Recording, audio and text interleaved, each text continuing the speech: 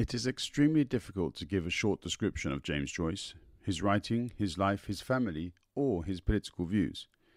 It's difficult to explain how he has been treated in history by his beloved Ireland.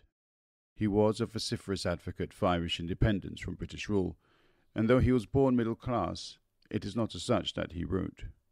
Indeed, he said of his political stance that they were those of a socialist artist. In this piece, Araby, Joyce talks to us of hope, of expectation, of desire and lust, and disappointment. The writing is simple but magical. In a few words you are already there, feeling what the protagonist feels. For me it serves only as a reminder that I really must read more of Joyce. Enjoy.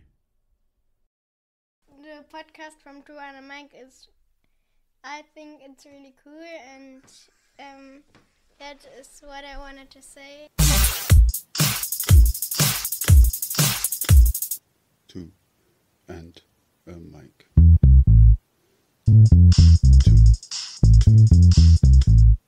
2 and a mic. 2 and a mic.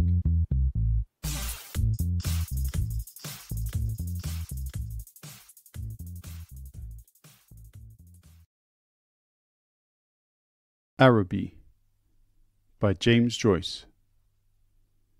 North Richmond Street, being blind, was a quiet street except at the hour when the Christian Brothers' School set the boys free.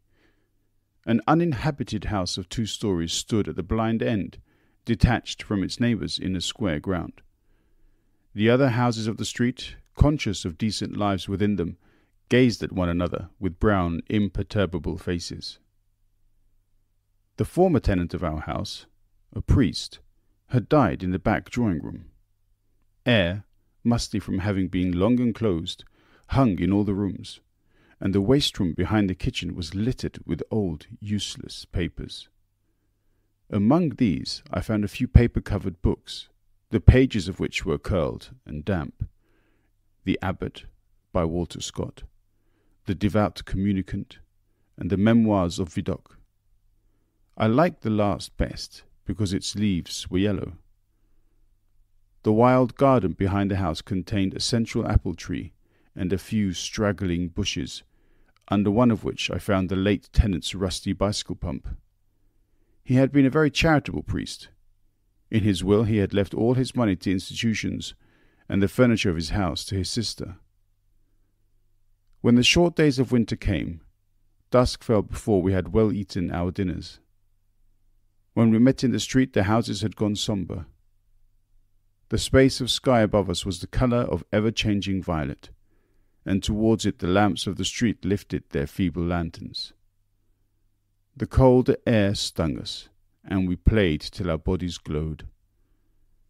Our shouts echoed in the silent street. The career of our play brought us through the dark, muddy lanes behind the houses, where we ran the gauntlet of the rough tribes from the cottages, to the back doors of the dark, dripping gardens, where odours arose from the ash-pits, to the dark, odorous stables, where a coachman smoothed and combed the horse, or shook music from the buckled harness. When we returned to the street, light from the kitchen windows had filled the areas. If my uncle was seen turning the corner, we hid in the shadow until we had seen him safely housed. Or if Mangan's sister came out on the doorstep to call her brother into his tea, we watched her from our shadow peer up and down the street. We waited to see whether she would remain or go in, and, if she remained, we left our shadow and walked up to Mangan's steps resignedly. She was waiting for us, her figure defined by the light from the half-open door. Her brother always teased her before he obeyed, and I stood by the railings looking at her. Her dress swung as she moved her body, and the soft rope of her hair tossed from side to side. Every morning I lay on the floor in the front parlour watching her door. The blind was pulled down to within an inch of the sash, so that I could not be seen. When she came out on the doorstep, my heart leaped. I ran to the hall, seized my books, and followed her.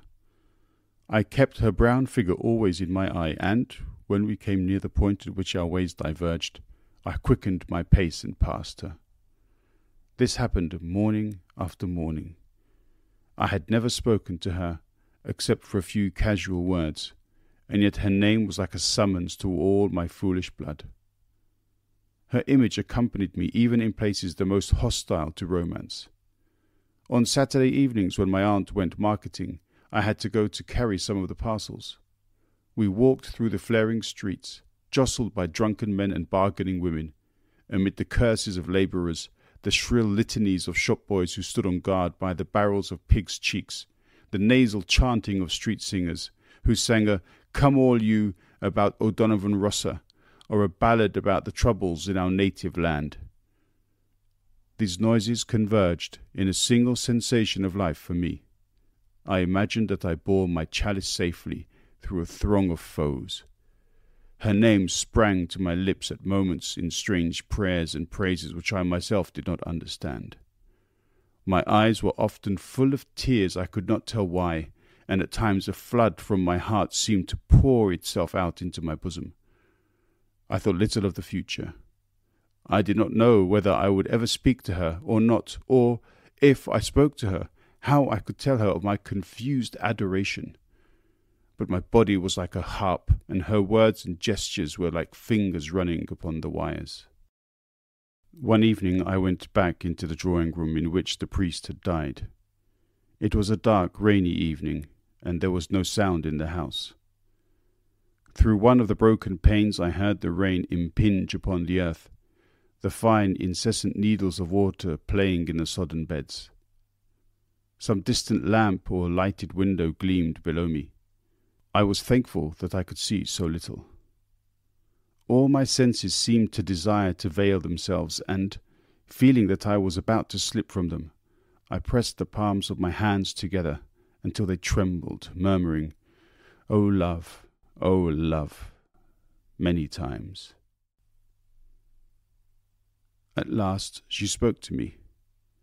When she addressed the first words to me, I was so confused that I did not know what to answer. She asked me, was I going to Araby? I forgot whether I answered yes or no. It would be a splendid bazaar. She said she would love to go. "And why can't you?" I asked. While she spoke, she turned a silver bracelet round and round her wrist. She could not go, she said, because there would be a retreat that week in her convent. Her brother and 2 other boys were fighting for their caps, and I was alone at the railings. She held one of the spikes, bowing her head towards me. The light from the lamp opposite our door caught the white curve of her neck, lit up her hair that rested there, and, falling, lit up the hand upon the railing. It fell over one side of her dress and caught the white border of her petticoat, just visible as she stood at ease. "It's well for you," she said. "If I go," I said, "I will bring you something." What innumerable follies laid waste my waking and sleeping thoughts after that evening. I wished to annihilate the tedious intervening days. I chafed against the work of school. At night in my bedroom and by day in the classroom, her image came between me and the page I strove to read. The syllables of the word Araby were called to me through the silence in which my soul luxuriated and cast an Eastern enchantment over me. I asked for leave to go to the bazaar on Saturday night. My aunt was surprised and hoped it was not some Freemason affair. I answered few questions in class. I watched my master's face pass from amiability to sternness. He hoped I was not beginning to idle. I could not call my wandering thoughts together. I had hardly any patience with the serious work of life which, now that it stood between me and my desire, seemed to me child's play, ugly, monotonous child's play. On Saturday morning I reminded my uncle that I wished to go to the bazaar in the evening. He was fussing at the hall stand, looking for the hat-brush, and answered me curtly, "Yes, boy, I know." As he was in the hall, I could not go into the front parlour and lie at the window. I felt the house in bad humour, and walked slowly towards the school. The air was pitilessly raw, and already my heart misgave me. When I came home to dinner, my uncle had not yet been home. Still, it was early. I sat staring at the clock for some time, and when its ticking began to irritate me, I left the room. I mounted the staircase and gained the upper part of the house. The high, cold, empty, gloomy rooms liberated me, and I went from room to room singing. From the front window I saw my companions playing below in the street. Their cries reached me weakened and indistinct, and, leaning my forehead against the cool glass, I looked over at the dark house where she lived. I may have stood there for an hour, seeing nothing but the brown-clad figure cast by my imagination, touched discreetly by the lamplight at the curved neck, at the hand upon the railings, and at the border below the dress. When I came downstairs again, I found Mrs. Mercer sitting at the fire. She was an old, garrulous woman, a pawnbroker's widow, who collected used stamps for some pious purpose. I had to endure the gossip of the tea-table. The meal was prolonged beyond an hour, and still my uncle did not come. Mrs. Mercer stood up to go. She was sorry she couldn't wait any longer, but it was after 8 o'clock, and she did not like to be out late, as the night air was bad for her. When she had gone, I began to walk up and down the room, clenching my fists. My aunt said, "I'm afraid you may put off your bazaar for this night of our Lord." At 9 o'clock I heard my uncle's latchkey in the hall door. I heard him talking to himself, and heard the hall stand rocking when it had received the weight of his overcoat. I could interpret these signs. When he was midway through his dinner, I asked him to give me the money to go to the bazaar. He had forgotten. "The people are in bed, and after their first sleep now," he said. I did not smile. My aunt said to him energetically, "Can't you give him the money, let him go? You've kept him late enough as it is." My uncle said he was very sorry he had forgotten. He said he believed in the old saying, "All work and no play makes Jack a dull boy." He asked me where I was going, and, when I told him a second time, he asked me did I know the Arab's farewell to his steed. When I left the kitchen, he was about to recite the opening lines of the piece to my aunt. I held a florin tightly in my hand as I strode down Buckingham Street towards the station. The sight of the streets, thronged with buyers and glaring with gas, recalled to me the purpose of my journey. I took my seat in a third-class carriage of a deserted train. After an intolerable delay, the train moved out of the station slowly. It crept onward, among ruinous houses and over the twinkling river. At Westland Row Station, a crowd of people pressed to the carriage doors, but the porters moved them back, saying that it was a special train for the bazaar. I remained alone in the bare carriage. In a few minutes the train drew up beside an improvised wooden platform.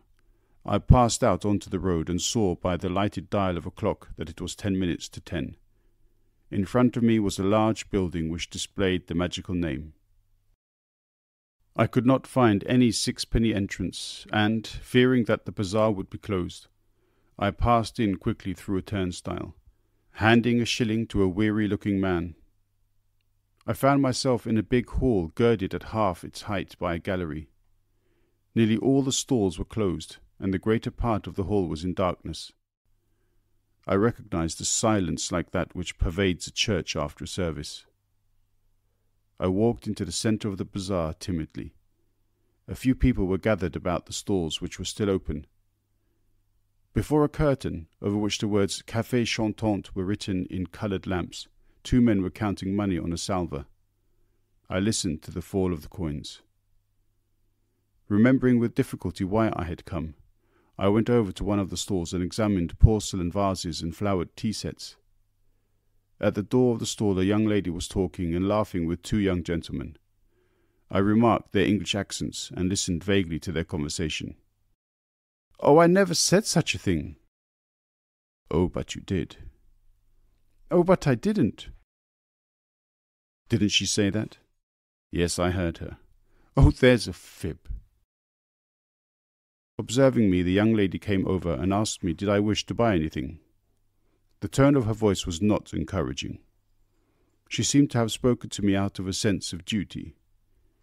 I looked humbly at the great jars that stood like Eastern guards at either side of the dark entrance to the stall and murmured, "No, thank you." The young lady changed the position of one of the vases and went back to the two young men. They began to talk of the same subject. Once or twice the young lady glanced at me over her shoulder. I lingered before her stall, though I knew my stay was useless, to make my interest in her wares seem the more real. Then I turned away slowly and walked down the middle of the bazaar. I allowed the 2 pennies to fall against the 6pence in my pocket. I heard a voice call from one end of the gallery that the light was out. The upper part of the hall was now completely dark. Gazing up into the darkness, I saw myself as a creature driven and derided by vanity, and my eyes burned with anguish and anger. 2, 2, 2, 2, and a mic.